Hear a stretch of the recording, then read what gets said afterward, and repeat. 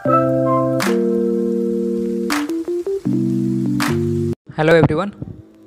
In this video we are going to discuss what is the standard process need to follow while submitting tender on SRM portal. कुछ चीज़ें हैं जो आपको समझनी है. अगर आप समझ जाते हैं तो you can fill it by yourself. Start करने से पहले मैं बताना चाहूँगा कुछ चीज़ें. मेन ऑफ द टाइम क्या होता है कि हम टेंडर फिल नहीं कर पाते हैं तो हम किसी थर्ड पार्टी के पास जाएंगे टेंडर फिल कराने के लिए. वो थर्ड पार्टी कोई एक ही बंदा होगा जो एक्सपर्टीज लेके बैठा है, तो he is gonna fill all the beat. जैसे कोई भी टेंडर है उसमें 3 बीट आता है तो तीनों बीडर उसी से फिल कराएंगे. तो he knows everything, he knows your beat,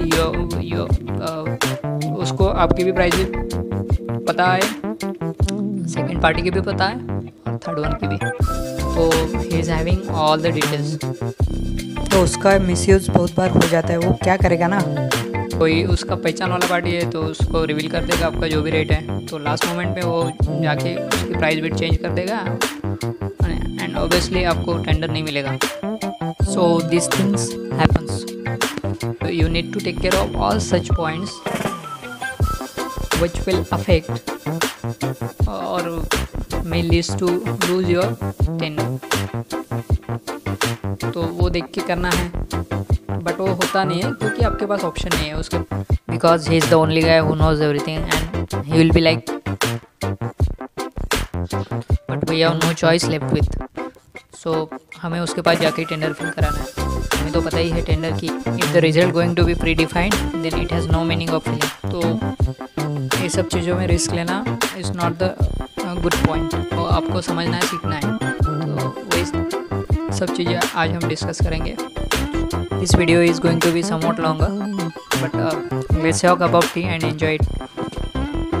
so let's begin with the prerequisites. Very first thing is you need to have valid registration on SRM portal.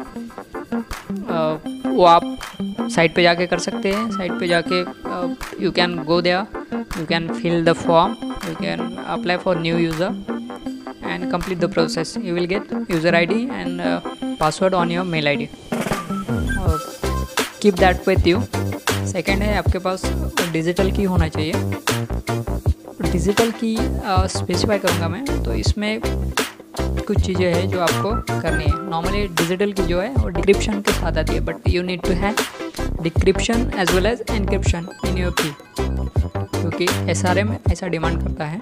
तो टेंडर में इंटर करना है आपके लॉगिन में, तो to have decryption in your की while living the portal, you need to have encryption. तो ये दोनों चीज़ें होनी चाहिए आपके डिजिटल की में. डिजिटल की रहेगी आपकी क्लास 3 B टाइप. तो ensure that. Thirdly obviously internet में स्पेसिफिक बताना चाहे तो ये बोल सकते हैं हम कि minimum speed required is 15 to 20 Mbps. That much speed you need to maintain. क्योंकि क्या होता है बहुत बार आप जब भी टेंडर फिल करने जाओगे तो at that particular moment there will be a huge crowd on that site. So you need to ensure the speed 15 to 20 Mbps minimum. नहीं तो आप स्टार्ट करोगे और will come across this and you might get disappointed. So to avoid all this stuff, you need to first verify the things. To avoid the irritation, keep minimum speed 15 to 20 Mbps. Now pay attention.